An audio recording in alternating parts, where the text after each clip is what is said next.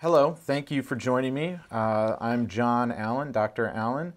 I'm here at Weill Cornell Medicine, and like I said, thank you for joining me for this Velocity vlog, where we're going to highlight some new treatments and some recent publications, as well as recent presentations at some of the major conferences, highlighting a few novel agents, as well as some novel combinations, and trying to highlight how we might be using these drugs moving forward into the future. We'll highlight on 4 studies. The first study that I'll talk about is a recent publication in Lancet Hematology by Burris et al.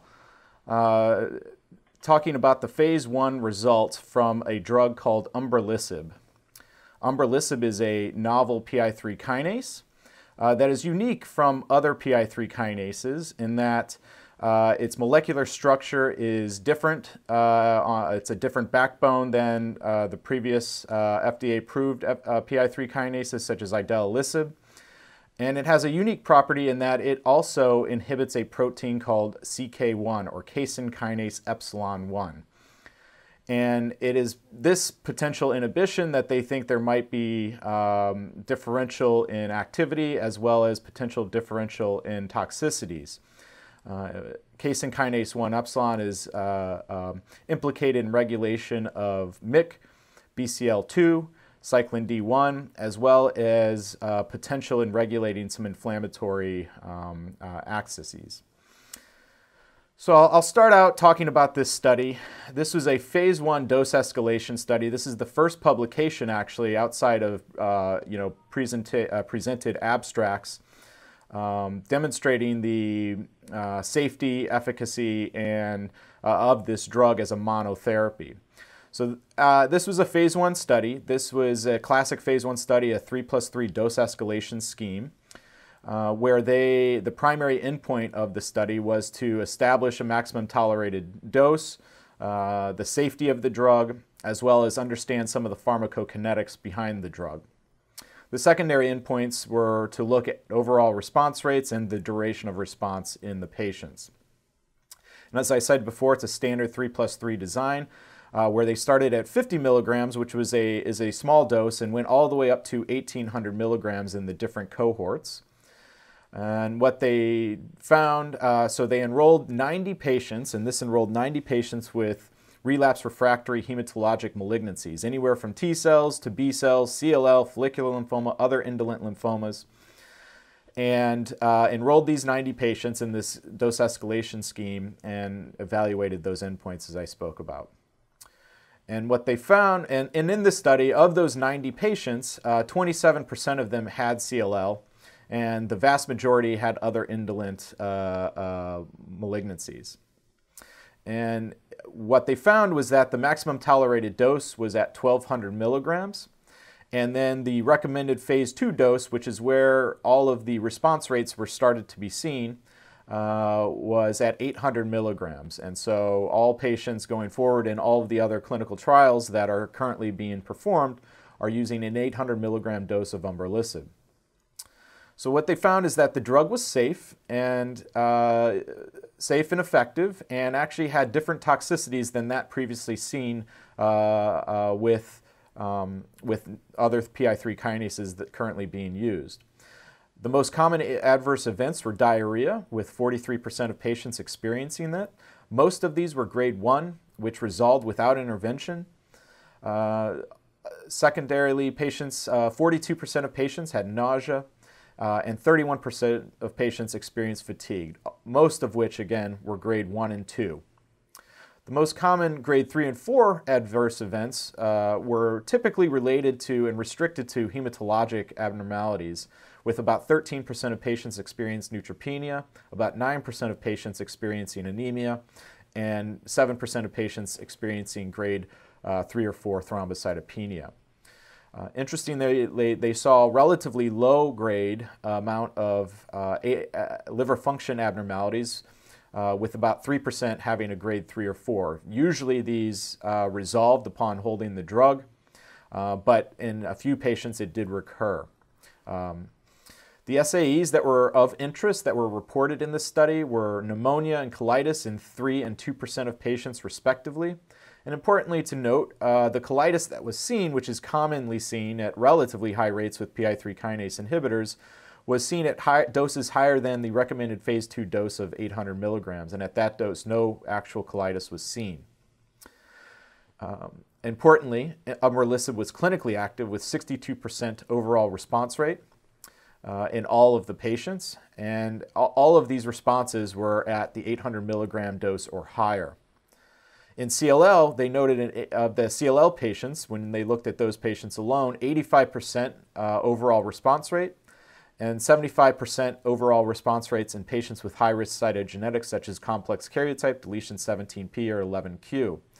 And in the post-hoc analysis in that cohort of patients, they noted a median PFS of 24 months. And so these were relapse refractory high-risk patients, and that was an impressive progression-free survival for a monotherapy. So this study really highlights the potential of this new drug to be used. Importantly, the side effect profile, which was different than other PI3 kinases that are currently being used.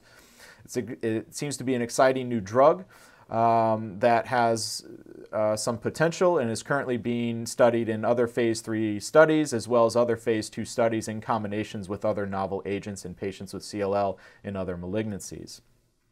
And so we look forward to how this will occur and come out. And one other just last point, that only 10% of these patients actually stop this drug due to adverse events, whereas that is unusual for other PI3 kinases. So we look forward to the future of seeing how this drug pans out and if other patients are going to be able to get access to it in the near future. So the next study that I'd like to talk about is a randomized phase 3 study that was presented at last year at ASH in December by Jeff Sharman. This is a study highlighting a new novel anti-CD20 antibody called ublituximab. And this is a phase 3 study called Genuine, which is a combination study with ibrutinib versus ibrutinib monotherapy. So it's ublituximab plus ibrutinib versus ibrutinib monotherapy. As I said previously, it was presented at ASH 2017. To give some background and context to what ublituximab is, ublituximab is a glycoengineered anti-CD20 with enhanced antibody-dependent cellular cytotoxicity, much in the vein of obinutuzumab. And we know that obinutuzumab in a phase 3 study has been proven to be better than rituximab, which is not a glycoengineered antibody, in terms of progression-free survival in combination with chlorambucil in patients with CLL. And so it's possible that the future of using anti-CD20s will be these modified antibodies that have this enhanced capability with antibody-dependent cellular cytotoxicity that have proven effective in potentially improving response rates. So to talk about the study, this is a randomized phase 3 study with evaluating the potential for increased progression-free survival as well as overall response rates by adding the anti-CD20 antibody ublituximab to ibrutinib in high-risk patients with relapsed refractory CLL. All these patients were high risk by definition of deletion 17p, deletion 11q, or p53 mutations. And important to note, initially this was a registrational trial with PFS as a primary endpoint, but due to slow accrual, that endpoint was changed to overall response rate, which has limited its ability to be a registrational trial for full FDA approval, but there is a potential still for accelerated approval based on overall response rate in this very high-risk group. So to talk about the study and the highlights from ASH, 126 patients were randomized and 117 patients were actually treated. In terms of the cytogenetic abnormalities, the groups were well balanced, and there was no seemingly imbalance in terms of patients that were accrued to each arm. Combination therapy was well tolerated with grade 3 and ublituximab seems to be safe, with grade 3 and 4 infusion-related reactions only recorded at about 5% of patients. Neutropenia was also well balanced between the patients. That is one of the issues with obinutuzumab and some of these other anti-CD20 antibodies, in that they can induce higher rates of neutropenia, but this was not seen in that there were similar rates of neutropenia between the combination arm versus ibrutinib monotherapy. And the median follow-up of 12 months at time of reporting, the best overall response rate was 80% for ublituximab ibrutinib compared to 47% with ibrutinib alone. And at this 12-month time point in this high-risk relapse refractory patient population, the complete response rate was 7% versus 0% for patients with ibrutinib alone, and 19% of patients in the combination arm had MRD negativity in the blood compared to only around 2% or so with ibrutinib monotherapy. At time of data cut and presentation, there was not a progression-free survival benefit, though there seemingly was a trend towards improvement in PFS with a hazard ratio of 0.56 favoring the combination ublituximab plus ibrutinib arms. However, that was not statistically significant, and potential with longer-term follow-up we may see PFS benefit. Importantly, the addition of the antibody did not seem to alter the safety of ibrutinib, or new safety signals come out outside of needing to have to deal with the infusion-related reactions. And so this is an important combination because there has been data reported demonstrating the lack of improved progression-free survival in combination therapy with ibrutinib and rituximab. And so it will be interesting to see if the improved overall response rates in this very high-risk relapse refractory patient population, if with longer follow-up there is a PFS benefit that starts to sort out, because we have yet to prove that addition of anti-CD20 therapy to novel agents has necessarily improved long-term outcomes. It does seem to improve overall response rates, but not necessarily these long-term outcomes that we're very excited about and are very important to our patients. For the next study, I'll talk about a recent presentation at ASH as well that highlights some of the combination treatments that we're starting to use for our patients with ibrutinib and venetoclax.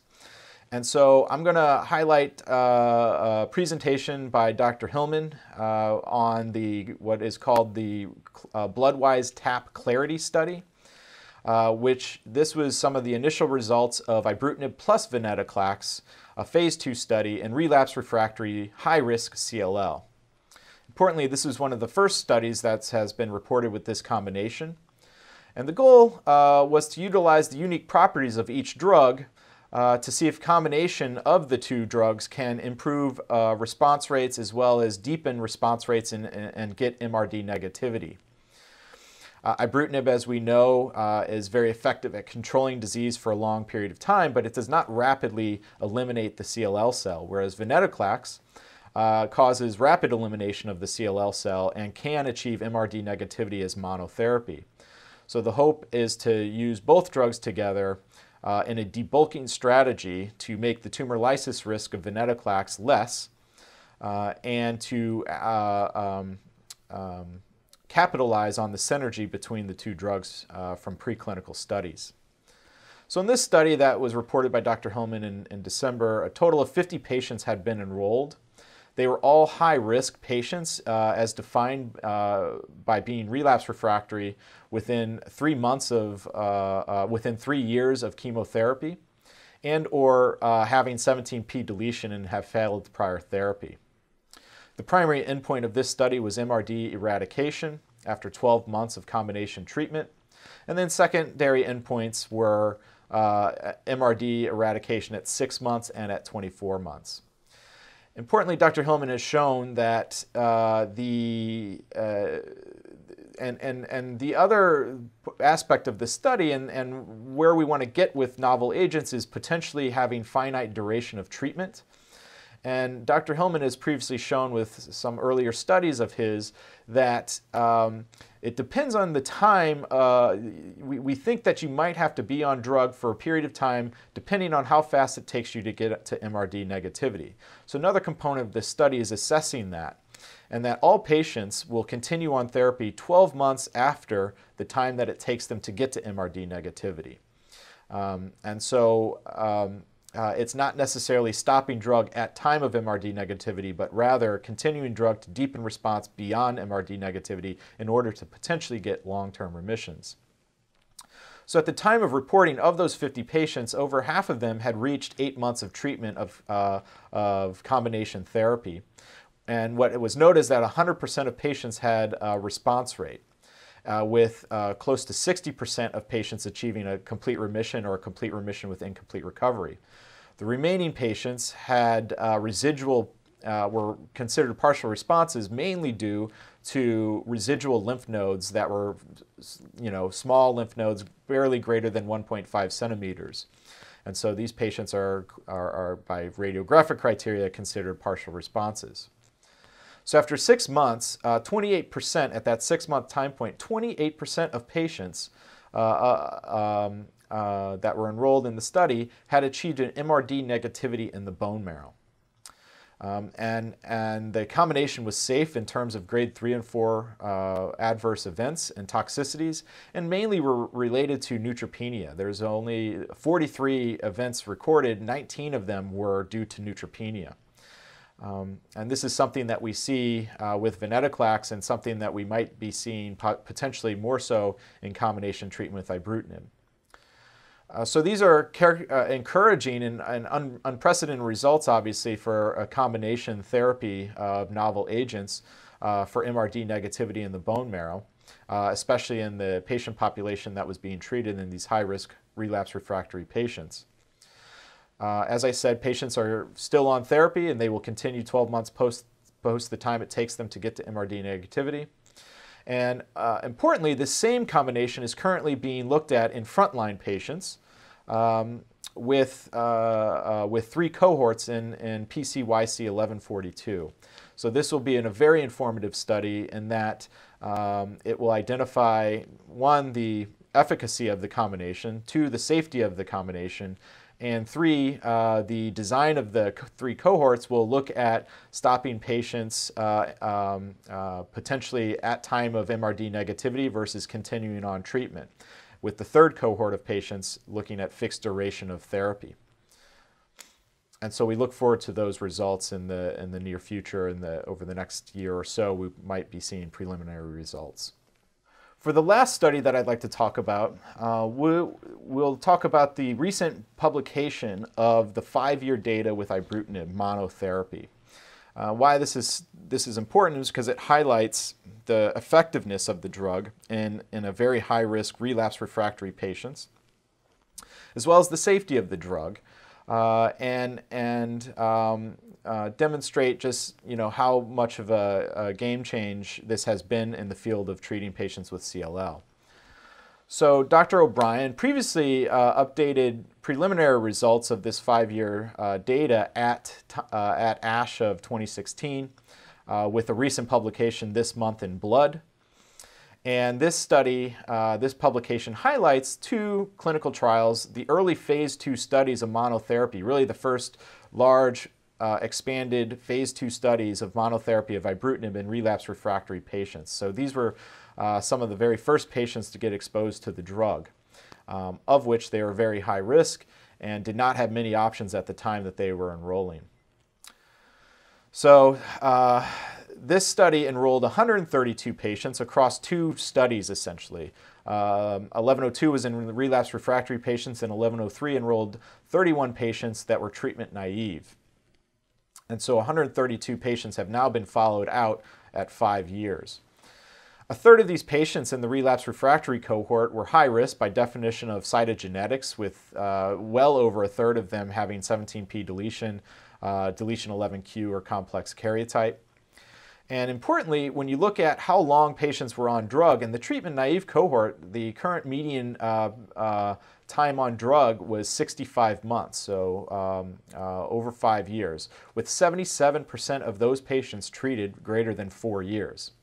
In the relapse refractory, obviously higher risk patients, it was about 39 months, with almost 40% of patients being on the drug greater than 4 years. And this is obviously unprecedented in this patient population, where many of these patients may have had 6 months or 1 year to live at that time before getting this drug. The most common reason that was noted for discontinuation in the relapse refractory cohort was disease progression, with 33% of patients progressing. And in that patient population, only about 21% of them came off due to adverse events. In the treatment-naive and relapse refractory groups, the most common grade 3 or greater adverse events that started to come out with long-term follow-up was hypertension, pneumonia, neutropenia, and thrombocytopenia. And importantly, AFib occurred in about 10% of patients, both relatively equally in treatment-naive or relapse refractory patients. Another side effect of ibrutinib is bleeding. It inhibits our platelets by inhibition of BTK as well as other TEC kinases within platelets. And so bleeding and bruising is a problem with the drug, but importantly, only significant hemorrhage was seen in less than 10% of patients, with only about 9% of patients having a major hemorrhage over this time span. When you look at responses, overall response rate was 87% and 89% respectively in the treatment-naive and relapse refractory cohorts, with median duration of response of 72 months in patients in the treatment-naive cohort, with a duration of response of 57 months in the relapse refractory. It's noted that complete remission rates improved in patients over time, with 30% of the treatment-naive patients achieving a CR. And median PFS has not been reached in the treatment-naive cohort. When you look at the relapse refractory patients, these high-risk patients, there does seem to be a patient population and represents an unmet need in CLL, and that is our high-risk 17p deleted patients. The estimated 5-year progression-free survival for these patients with 17p deleted was about 19.4% in that relapse refractory 17p deleted patient, and 74.4% in the treatment-naive cohort. In the treatment-naive cohort, it's important to note there's only 31 patients, and there was relatively few patients with p53 comparatively, but importantly, it still highlights that this is an unmet need in CLL and where we need to direct focus on combination therapies and new drugs that can eliminate p53 deleted disease.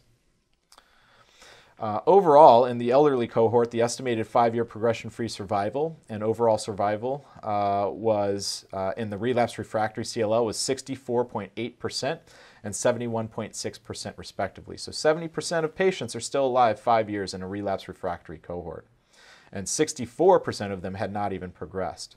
And it was really these high-risk patients that had progressed, that had come off, that represent the majority of those patients at that 5-year mark. Long-term, so ultimately the end point of this and the take-home point of the drug is that ibrutinib is well tolerated, provided durable responses, and obviously has changed the face of how we treat our patients with CLL. And it's going to be interesting to see over the next several years how novel combinations change the field, and in such a rapidly evolving field. So I thank you for your time for this Velocity vlog, and have a good day. Thanks. Bye-bye.